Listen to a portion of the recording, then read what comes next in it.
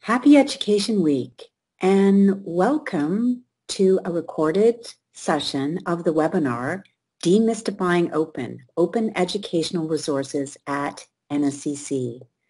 Your hosts for this session are Kate Snyder, Special Advisor, Teaching and Learning at NSCC, and Lynn MacGregor, that's me, Copyright Officer for the college. There were some technical difficulties with recording the live session, so there is a 2-minute new introduction that is recorded after the session, and then you'll probably notice a bit of a change in the audio as the video recording is then connected to the live session. So the session is about open educational resources and demystifying open and looking at open educational practices at NSCC. So let's move right into myth number 1. OERs require special skills to use. When in fact, no additional skills are required. You have the skills you need already. There's nothing additional you need to do or acquire. OERs are just educational resources that have an open copyright license. That's what's special about them, is the open licensing. But they're a resource like any other. And many of our faculty are already using OERs in their courses as supplementary materials, whether those are images, videos, open access readings. Some faculty are using open textbooks, revising syllabi and assessments. And the support for finding OERs to match your learning outcomes is available. It's part of the infrastructure of support that exists already. It's available from your campus libraries. And there are a variety of well-designed OER support materials that are available to guide and use your adaptation of these incredibly valuable resources.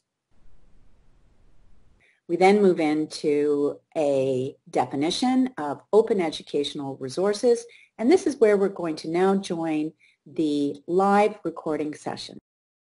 We are going to talk more about the details as we go on, but Lynn is also going to share a little bit about a solid definition for OER. And I'm just going to take a second here. I didn't hit record. I sent Andrea a chat. I'm just wondering, Andrea, if you wouldn't mind hitting the record button. Oh, I can see recording has started. So thank you if that was Andrea. I will get back on task here. So I just wanted to emphasize that OERs are just education resources that have an open copyright license. It's as simple as that. So this is why no skills are required, because what's special about them is they have an open copyright license. And when we look at how do we define open educational resources, I like this definition by the Hewitt Foundation, because I think they do an excellent job of really succinctly describing what an open educational resource is. It's any teaching, learning, and research materials in any medium, digital or otherwise, that reside in the public domain or have been released under an open license that permits no-cost access, use, adaptation, and redistribution by others with no or limited restrictions. Wonderful definition. Just going to go to our next myth. Myth number 2. Open simply means free. This is a super common myth and one that we really, really want to demystify and get clarity on. Open means you have permission in that open license to employ the 5 R's of OER at no cost. So that's where the free comes in, but the free is only part of it. For something to be open, for any resource to be open, you have to be able to reuse it, revise it, remix it, redistribute it, and retain it. And I think once you understand the 5R activities and how much that encompasses, that free is a very small part of that. Something can be free and retain the very restrictive all rights copyright licensing model. For something to be open, you have to be able to employ the 5 R's. And I think I'm still on myth number 3. I'm just sort of looking at my cue here for which myths are mine. Myth number 3, all OERs are digital. Again, really common myth. And no, OERs can be any format. The native format is digital, that part is true, but you can always make print versions. If print is what works best for your purpose, print it. But one of the many benefits of OERs is it's just speaking to that open license. It's not format specific. An OER can be a website, PDF, ebook, videos, and it can be any kind of resource, not just textbooks. It can be an entire course. It can be labs. It can be assignments. It can be test banks. It can be any kind of educational resource where a creator has chosen to put the open copyright license on it. And that takes us to Kate and myth number 4. I really love this one. I have this conversation a lot. We have a lot of people who are concerned that OERs may not meet the same sort of quality standards as, for example, traditional textbooks. So in this context, I'm just going to speak a little bit to that textbook comparison.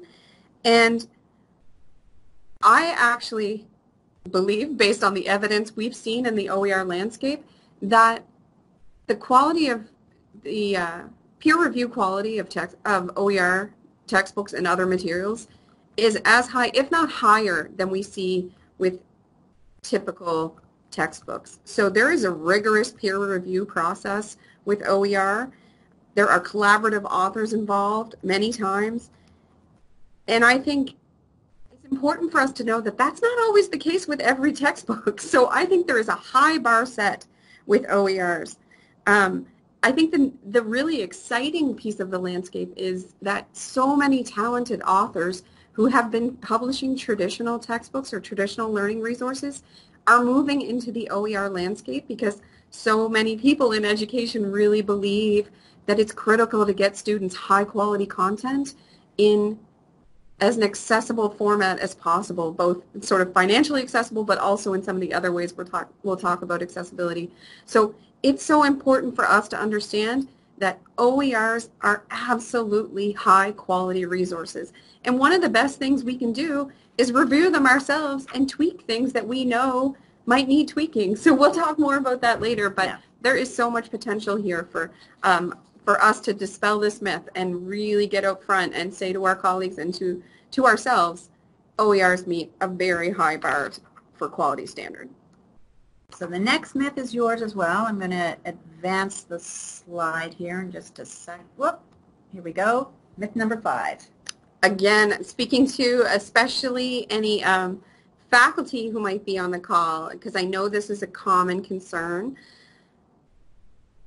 Open textbooks more and more include additional learning resources. So things like learning materials for the classroom that you would see similarly attached to a textbook, like sometimes, for example, PowerPoints or assessment ideas or other resources faculty can pull into the teaching and learning kind of part of their class. There was a belief that open textbooks in particular didn't have those type of resources, but you know what, they do in many cases now because it is an important part. And really, one of the reasons they do and that they're so robust is that faculty teams are building them together. So they are really able to customize resources for the classroom in a way that we haven't seen in traditional textbooks before. So we're much more nimble with what we can do with additional resources in the open landscape.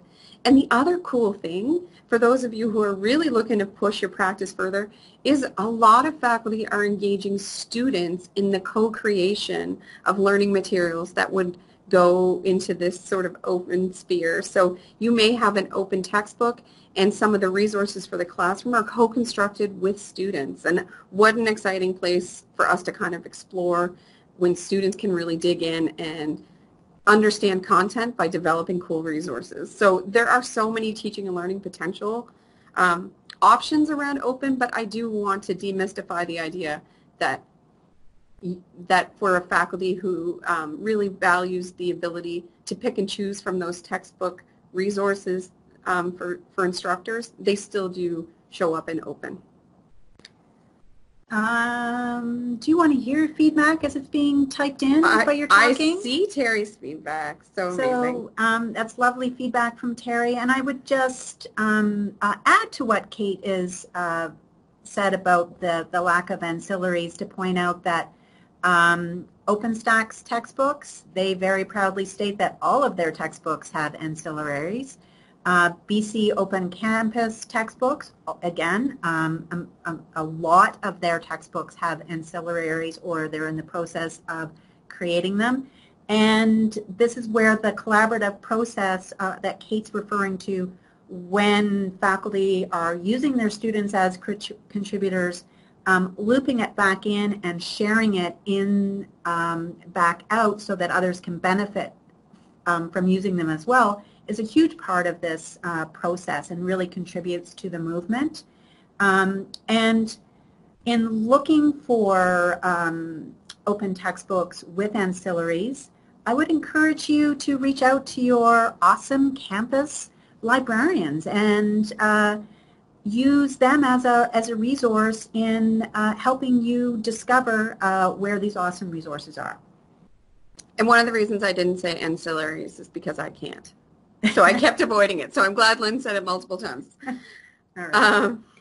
Oh, it's good to see. And Sean, thanks for jumping in. So Sean's a faculty member who's jumping in and saying he's using some of the OERs out of BC campus and that they're working well. So that's awesome. Oh, and this, you know what this speaks to, Kate? And this is something Kate and I have talked a lot about is we have OER champions known and unknown. So Sean, you are to me an unknown OER champion, and I'm so thrilled and, you know, at the risk of being overexcited and enthusiastic about this topic, which I have been accused of being, I'm so thrilled to see that you're using OERs. And what I would add in this context is if you found an OER that is right for you and you want to adopt it as is, it's still worthwhile reaching out to campus library or the copyright office, because we have ways to support you in using that resource.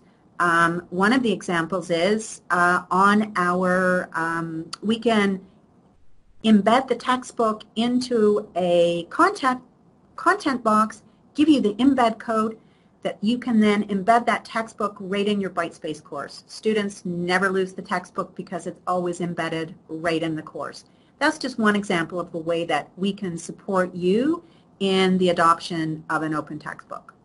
Yeah, and I think that dovetails so nicely into this next myth, which is, let me say to the faculty who want to throw something, this is not me saying that you are not busy, because I know how busy you are. What this is we really want to demystify the idea that using an OER adds a ton of extra work. That is absolutely a myth. So the idea is we know you're busy, and OERs are just part of streamlining that busyness and not adding new work. So faculty are already reviewing textbooks and other learning materials like videos and images and modules of websites and all of these things that faculty are already exploring. So we are just suggesting OER is part of the landscape that we should explore from a win-win perspective. I think that Terry pointed it out really well, and I'll just sort of echo what Terry said.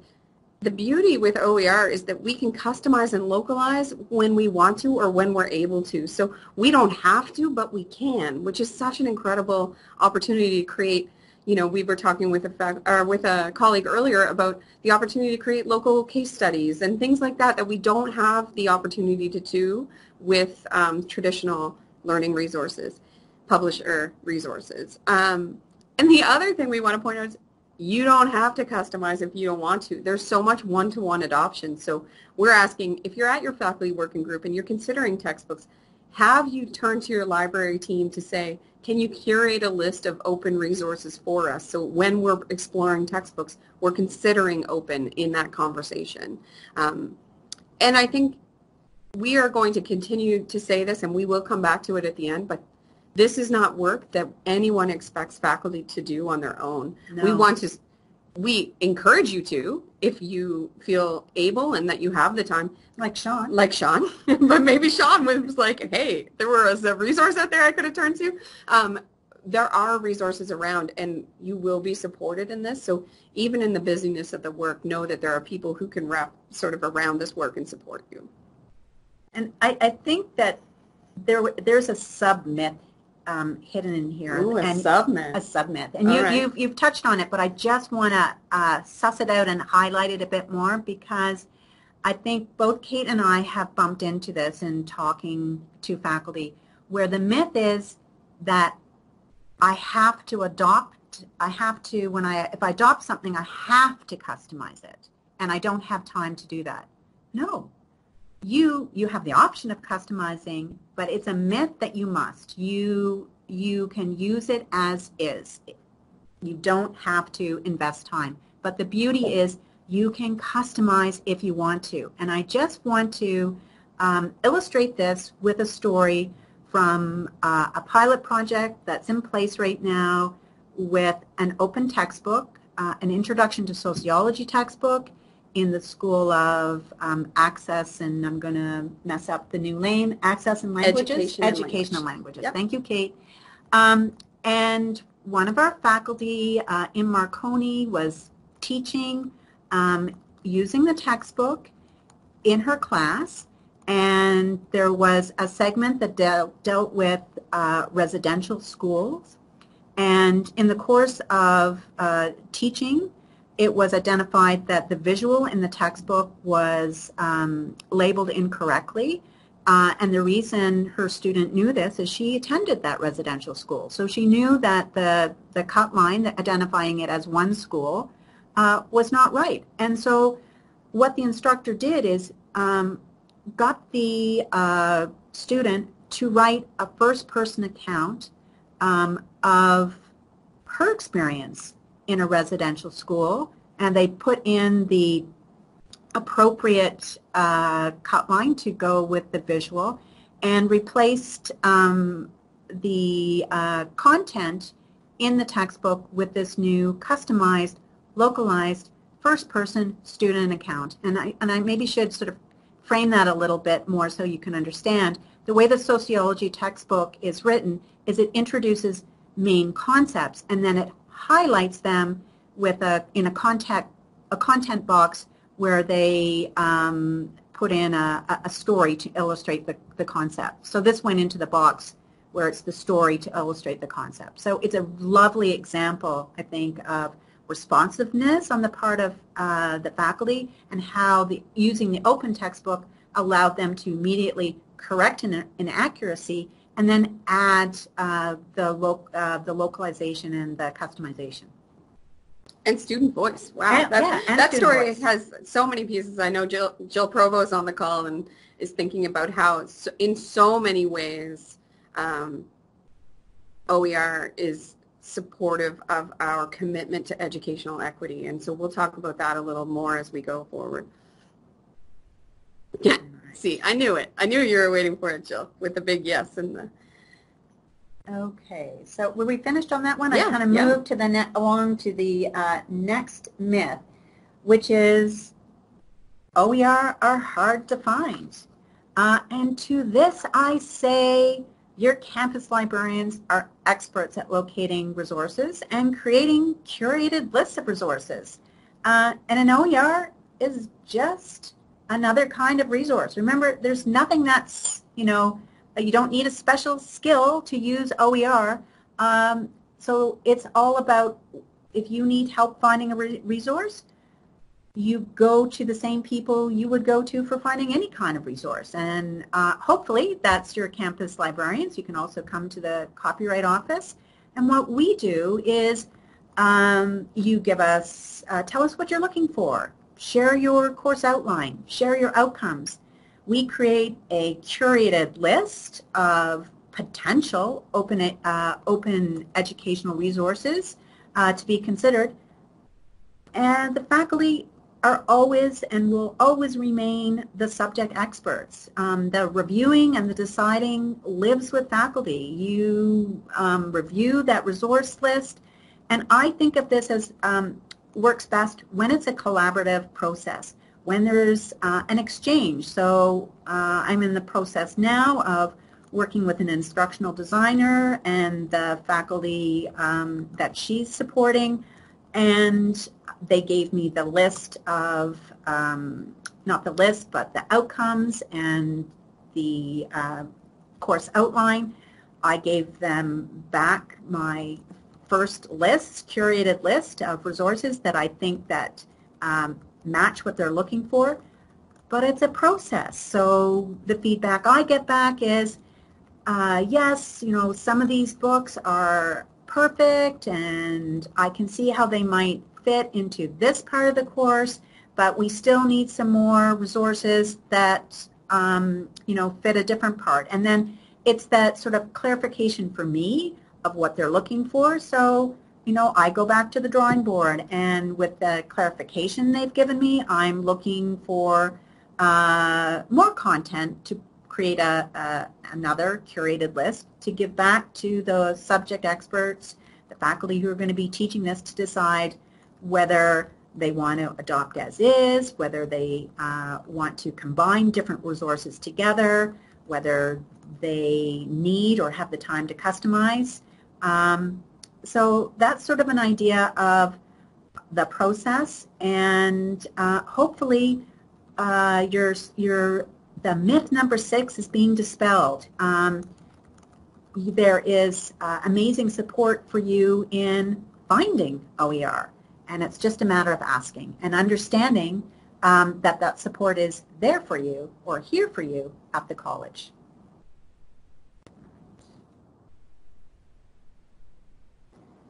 I'm going to explain all the licenses. Just kidding. Lynn is. Actually, it's so easy. It's so easy. Kate could. We were having this discussion earlier. I love this myth because, well, my role at the college is about educating about copyright and OER, but the licenses attached to OER, they simplify copyright. It makes it easier, not more difficult, and I think that the licensing framework is so simple and so intuitive.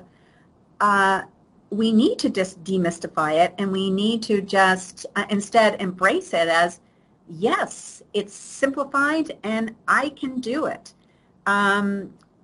If you look at the 2 character abbreviations, CC, BY, SA, NC, and ND, if you understand what those abbreviations stand for, you understand how to interpret a Creative Commons license. And I think they've done an amazing job of making it really intuitive and highly identifiable. So if we're looking for content and we see the CC with a circle around it, it's an amazing visual cue to tell us this is open. Some form of open license is attached to this content because that CC with a circle around it is there. And then the nuance is added to it by the characters that may or may not come after it depending on the kind of license that's there.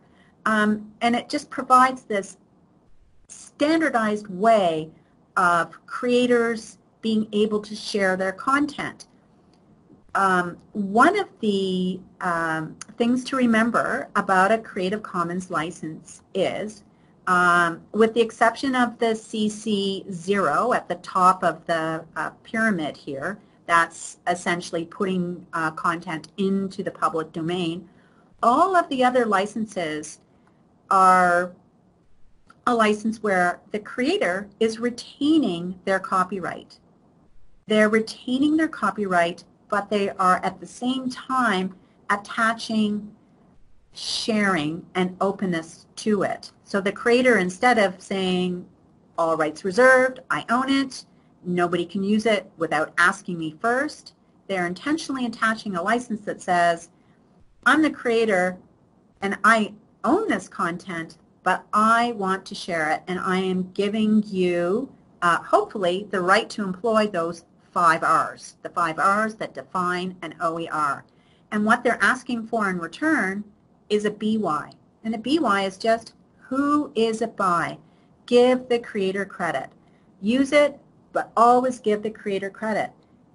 What a simple concept. So let's not make it difficult. Creative Commons licensing, open licensing, is really pretty simple.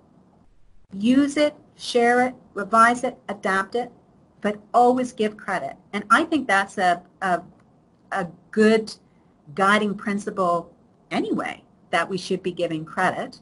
And I'm hopefully that is, you're getting more comfortable with Creative Commons licensing as you think about looking at those easy, highly recognizable licenses, and you're saying to yourself, I've got this, I can do this. All right, enough about licenses.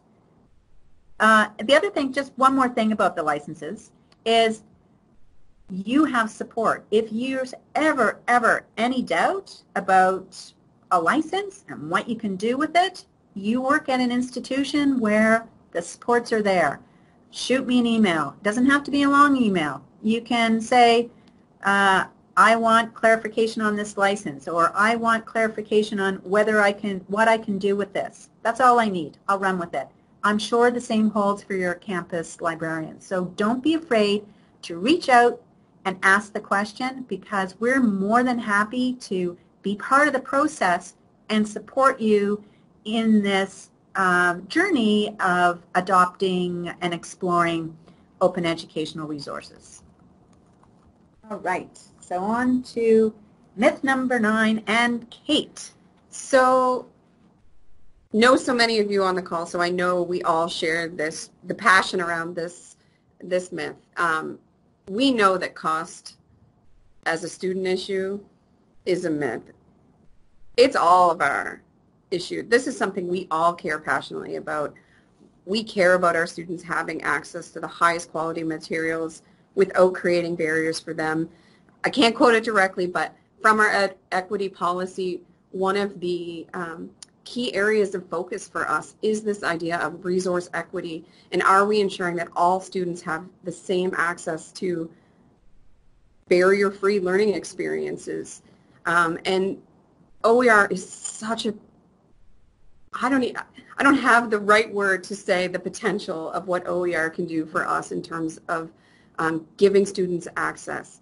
We know that so many materials we provide to students right now, for example, are cost prohibitive. So that is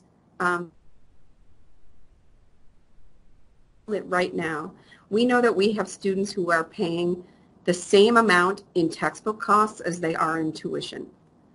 These are things that we can take on as activists sort of in the post-secondary landscape by using OER. We also know that so many publisher materials are not accessible. We are running into situation after situation after situation where students with disabilities in particular are facing so many barriers just trying to get access to their textbook material. And in an OER landscape, we can address accessibility from the design level. So we know that those accessibility features are built in.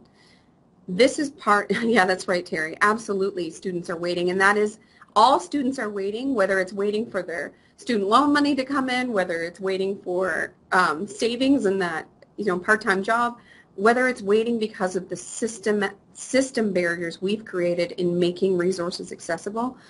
This is something we can tackle head on, and I think so many of us feel like kind of helpless to make movement in some of these big system barrier issues, and OER gives us a chance to skirt right around them and address them head on as faculty, as instructors, as library staff, as student services and academic supports teams. That's right, Terry. We have so many people who are running into that issue of traditional publishers not wanting to make formats accessible, and these are questions that we need to ask ourselves at this point in 2020 when we as an institution are so committed to educational equity. Is that acceptable?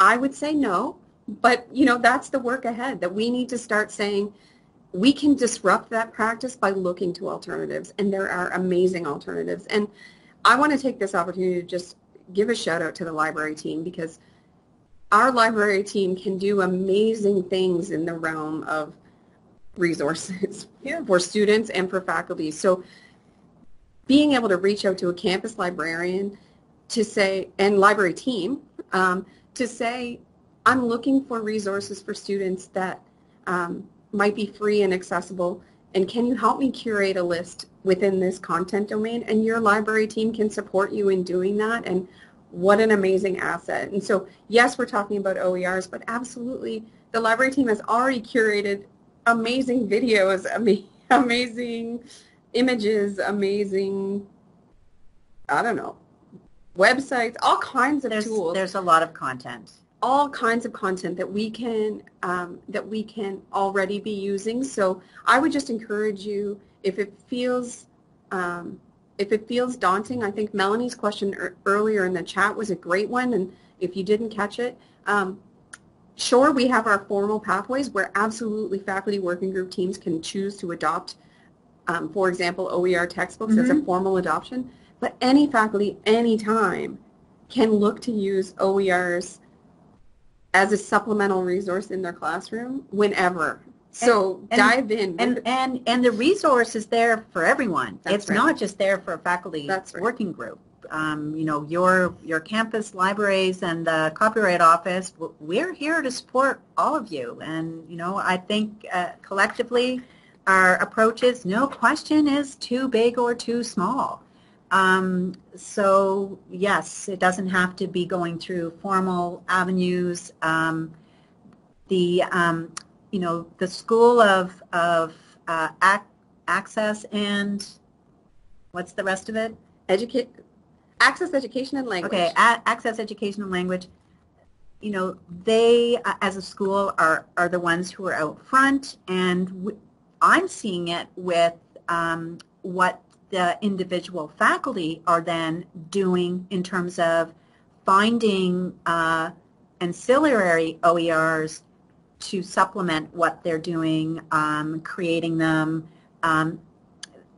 We tend to see them in the Copyright Office because they get submitted to be printed, and it's a way that allows us to document and track some of the OERs that are being adapted and used here at NSCC, and allows us to, in a small way, email back and celebrate and cheer on the work that they're doing. So it doesn't have to be big.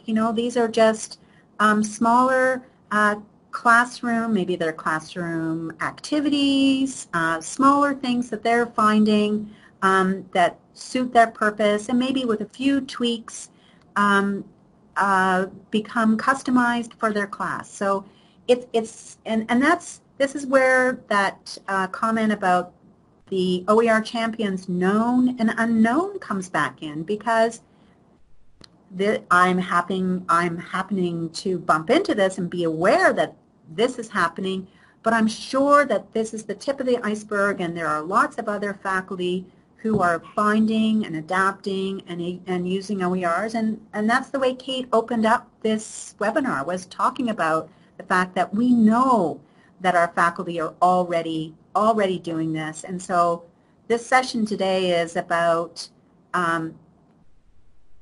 supporting that work and dispelling some of the myths that may be still lingering out there about OERs. And one thing I would like to just loop back into the accessibility feature that Kate was touching on, and just how powerful that is. And the most open textbooks are authored in a platform called Pressbooks. And one of the amazing features of Pressbooks is when you create that one text file that is your textbook, or it's a course pack, or whatever resource it is. The leading post-secondaries in this country have all published their OER strategic plans in Pressbooks. So this authoring platform, with a click of a button when you've finished writing the content or importing the written content into the platform, you create multiple outputs with one press of a button. You get a web-based book. You get a PDF optimized for print, a PDF optimized for digital sharing, a EPUB book, a proprietary. Okay, you trip over ancillary, I trip over proprietary. And in copyright, how many times do I have to say that word? Formats like a Kindle ebook or a Mobi ebook. So with one button, we get all of these formats produced. And to me, that's another kind of accessibility, giving students choice about what format works best for them. Do they want an EPUB? Do they want to read it on the web? Do they want a PDF? Do they want to print the PDF? It allows us to give our students and our faculty way more choice and power. And I think that's why when you look around at websites and post-secondaries that are a little further ahead than we are and adopting OER, the word power is used a lot because the power is given to us. It's given to you as the faculty who are using the resource, because there's so much more that you can do. And okay, I'm starting to get into my super excited mode, I know, but the word really sums it up nicely. It's powerful. And I think that's a perfect transition to this last myth that we have that is actually something Lynn is going to speak to. I loaded up the wrong... I'm so sorry, I loaded up the wrong PowerPoint. That's okay. You start talking, and I am going to upload. You will be glad to know that we have worked on multiple drafts of this. So yes. We've worked hard, everyone, on your behalf. Kate, you'll just have to talk about something while I load something up. So I see Terry's question about specialized industry publishers on open. I think the answer is I don't know that there is a general response to where they are. I think it depends, and I know Lynn can speak to that, and Andrea, if you want to jump in on the text, I'm sure you've had some experiences in, that you might want to speak to, but I think it varies, and we might not be where we need to be quite yet, but I think the more institutional momentum there is around OER in post-secondary, the more likely it is that people will start to reframe their thinking on how they're providing those resources. I think in the short term, what I could say, Terry, is in a program where we know that's a fixed cost, we can work really hard on making sure the other costs that are within our control are brought down. So I do recognize that's still a barrier around how standards documents, for example, are being published. But I do think that gives faculty the opportunity to really prioritize then some of the other resources that may not be as rigid. So this last slide is kind of to Ron's point. Ron, I know you are out there right now. We have gotten you so pumped up and you are so excited to get started with OER, and it is kind of like, there is a myth out there that we as an institution might not be ready or might not be willing or might not be interested. And, you know, we're here to tell you we are all of those things. And, you know, I did want to do a bit of an intro into this slide that Lynn is going to speak to, because Lynn has been working just kind of tirelessly and fearlessly to gradually move us. You know, we're a big behemoth to start to You're move. being too kind. You're being too But kind. Lynn's passion has really pushed us to a place where the processes are, and I say processes in sort of in quotations because it is flexible, but Lynn has really gotten us to a place where that support is institutionalized. We do have ways that for those of you who are interested in engaging in exploration of OER, adoption of OER, customization of OER, you have resources. So Lynn is going to speak a little bit to what that looks like now and sort of how you can find more information, to your point, Ron. Okay, I missed a question there, did I? Okay, so Kate's being very kind, but you know, the way that being in the role of copyright officer at the college, to me it seemed like a logical extension of my role to explain not just what restrictive copyright is and what we, you know, how it limits us, but what is an open copyright license and what is the power of that. So there are two sides to this, you know, there's the restrictive and then there's the open.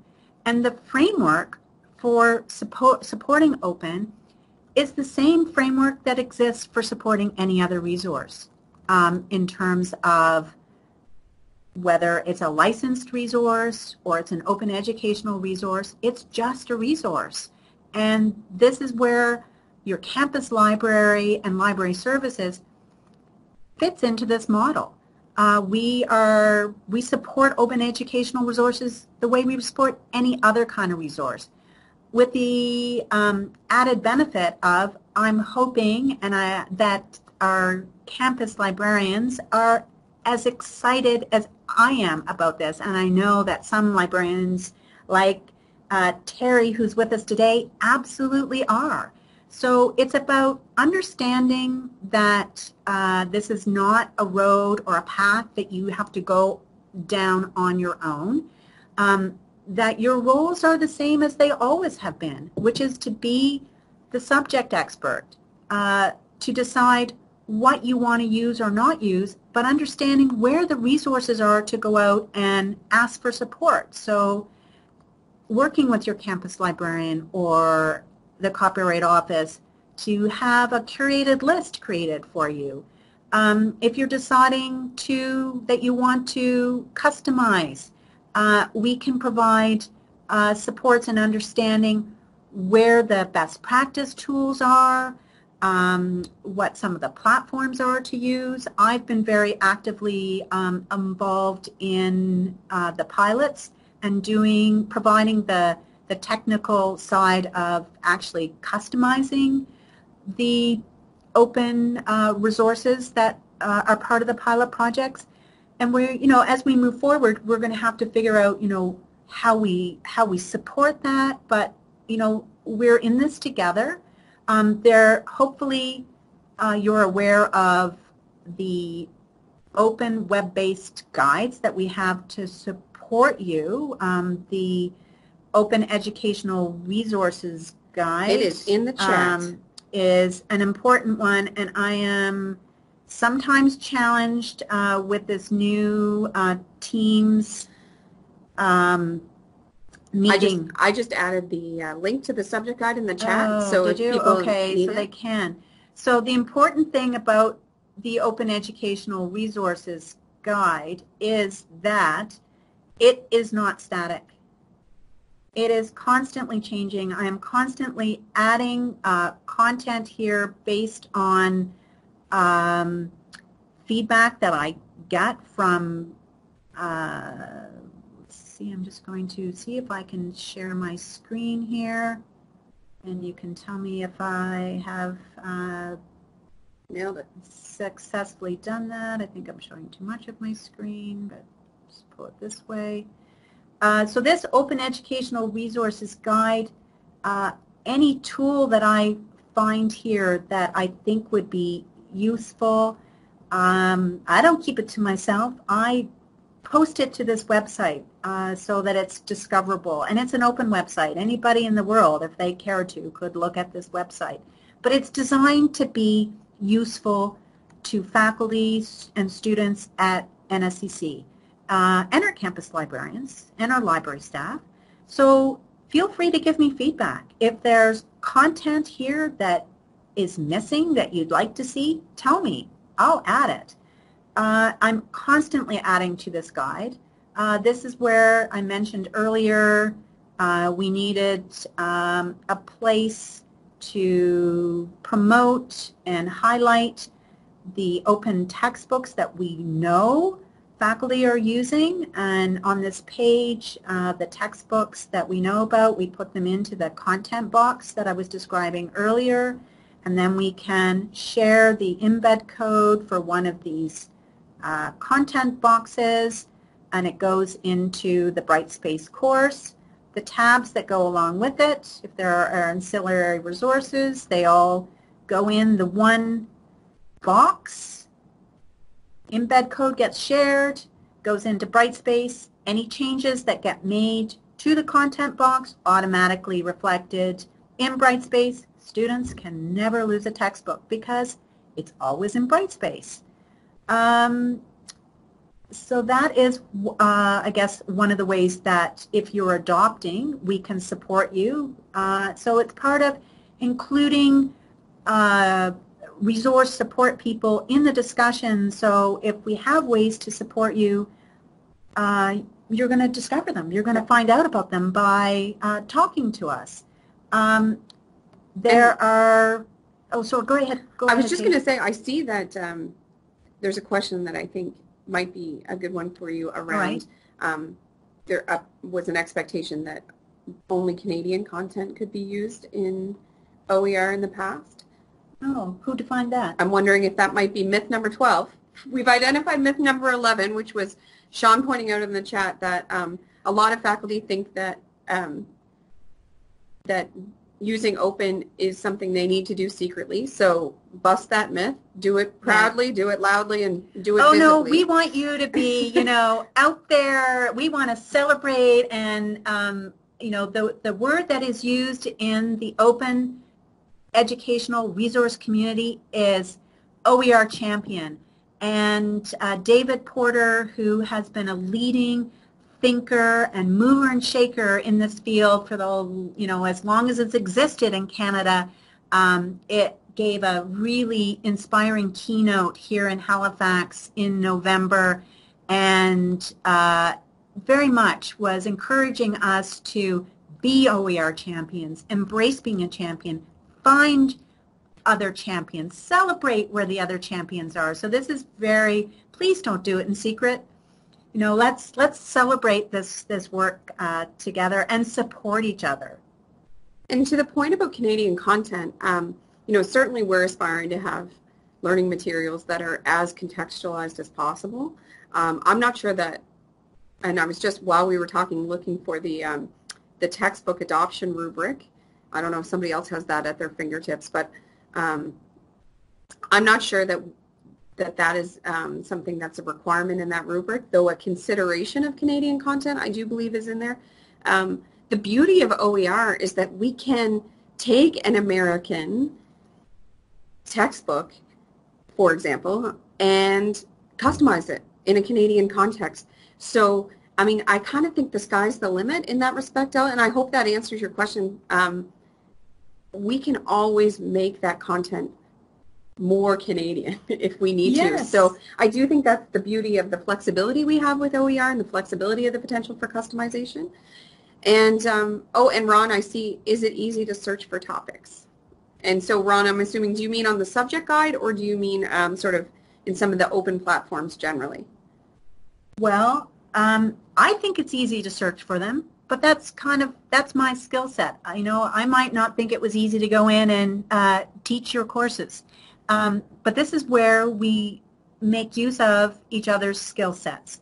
So you would have the option of maybe sitting down with a campus librarian if you wanted to up your game and be able to be able to search more confidently for OERs. Maybe you sit down with a campus librarian to get some tips about where are the best places to search, what kind of keywords you should be searching on, given if the discussion you would have about the kind of content you're looking for.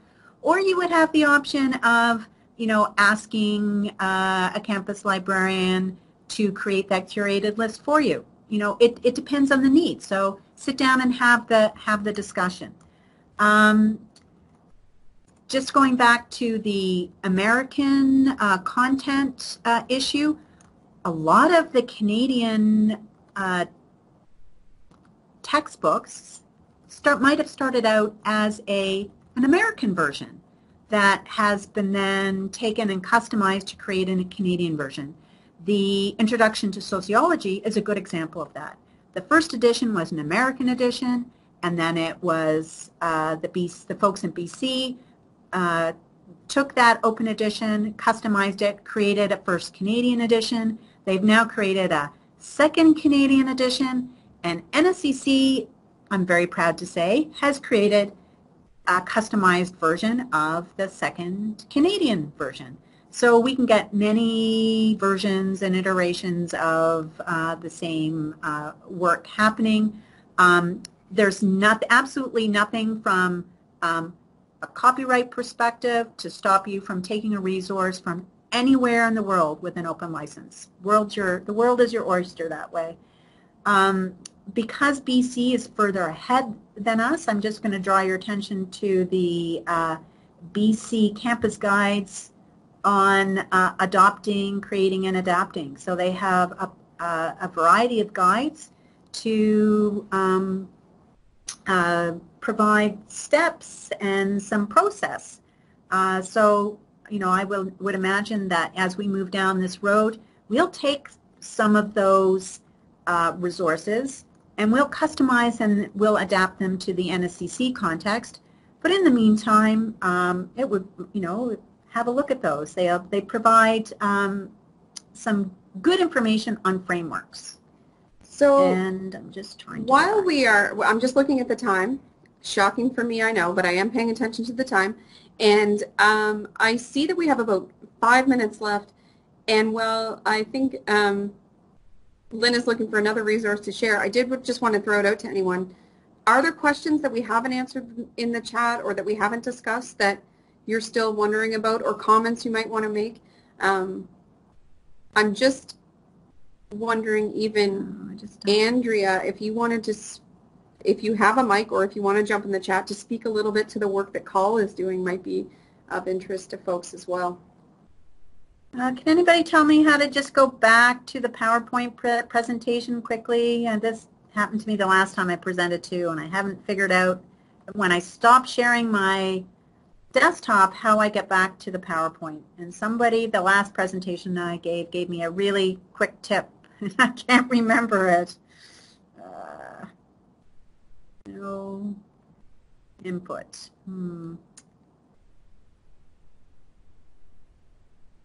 So while Lynn is, and I am obviously not providing any help over here. Oh, there we go. Andrea is saying use the share screen. I don't know how to do that. Are there any other questions that we haven't addressed? I know we have kind of a diverse group on the call. Is there? Do you know how to do the share screen? I guess it doesn't matter. The last slide really is just what questions do you have. So yeah. Using the last couple minutes we have, are there any that we haven't addressed?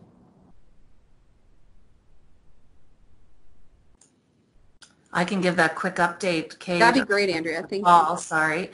The Council of Atlantic University Libraries, for which we're a member of as NSCC Libraries, is embarking on a pilot, which we expect to launch late summer, early fall, of a repository of open educational resources that's Atlantic-based. So What you see in BC Campus and eCampus Ontario, there's going to be an Atlantic version coming very soon, which is really exciting for us to be able to share our content, be able to share content between our post-secondary institutions that's Atlanticized, maritime focused, that sort of thing. So we're really excited to see that come forward. Yeah, that's going to be really exciting for all of us. I see people are starting to log off because I know people must be transitioning now to meetings and classes at 1. So if we could just push up the postcard before people leave. That's right. Go for it. Okay. So for those of you who are still there, perhaps you're aware, perhaps you're not. As part of Open Education Week, we're looking for feedback. We're looking for feedback about if your course was using an open educational resource, what difference would it make? And to share that with us. And you have 2 options for sharing. One is to go to your campus library and pick up a print postcard and fill it in. But there's also a digital postcard. You can just click on the link on the Open Education Week page. The link is right here.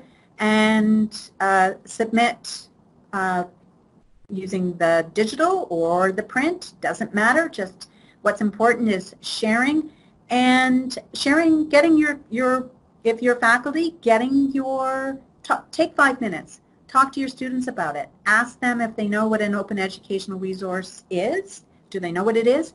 And if you were using it, what difference would it make to them, and encourage them to complete the postcard. We'd really like to get some kind of picture of how people feel. What do people feel? And we don't know if we don't ask. So we are so grateful to all of you for showing up. We're so excited that so many people are excited about OER the way we are. Terry's saying that students are starting to fill them out, and how exciting. And, you know, it is important for us to recognize that organizations like Students Nova Scotia have really asked us to dive into OER. Students are some of the largest and most vocal groups in support of OER, as you can imagine. So this is just yet another way of us being more responsive, more equitable, and, you know, as Jill often reminds us to strive for equity, this is yet another tool in our toolbox to do that. And so really aligns with our values as an institution. It supports our mission and vision. And I think this is sort of a really exciting revolution that we're starting in the world of students. So thank you all for coming. Please reach out with questions, excitement, interest, and for support. We're here for you. No question too big or too small. You know, make use of those resources. Copyright Office and campus libraries. We are always there to talk about and help you find OERs. So, you know, please don't forget about us. We're an important resource to support you on this journey. All right, everyone. Thank you. The revolution continues, Jill. Yeah. That's right. Thanks, everyone, for joining, and we look forward to these discussions all over the province. Lovely, everyone. Share the word.